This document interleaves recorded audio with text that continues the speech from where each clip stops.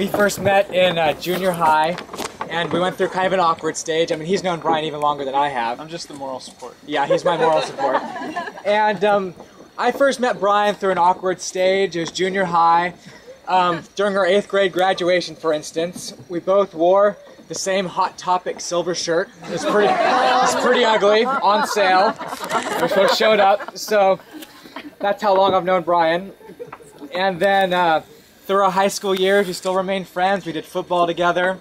And then Bryon got in the car, stereo equipment, and his Bronco for a little bit, and we still remained friends through that.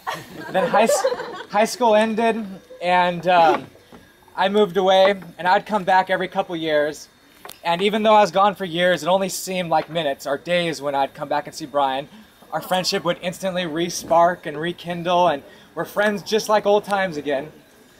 And so this past time I moved back here for good from Albuquerque, and Bryon seemed different. I mean, he seemed more happy, more mature, more confident. I didn't know what had changed, but they told me that he was engaged. And I knew that right at that point that Tracy had had a positive influence on Bryon's life, even before I had met her. And so when I did meet her, I realized why Bryon had changed. I mean, he had found the perfect companion for himself.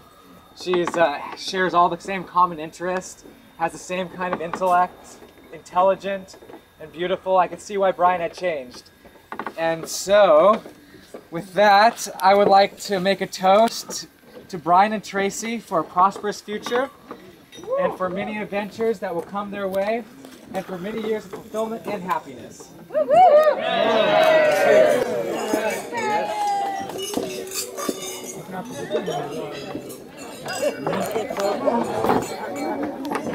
I'm nursing that.